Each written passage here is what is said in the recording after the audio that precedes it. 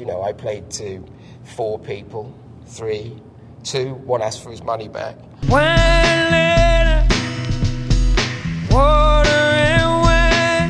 It's exposed what you're doing. There's a level of your own feelings that are being shown. And it felt at times like I was wearing my heart on my sleeve for no other reason than for people to put their cigarettes out on it.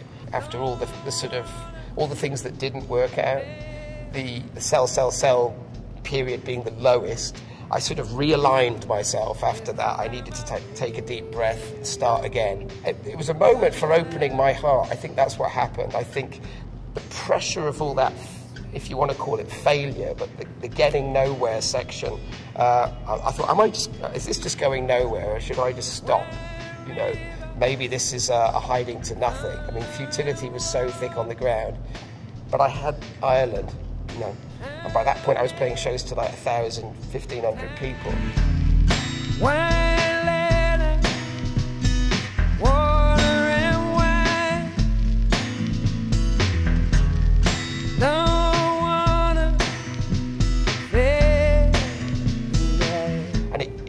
It wasn't just that, it's what that does to you. So with all those things in mind, I said, no, we're going to make another record, but this time it's for keeps.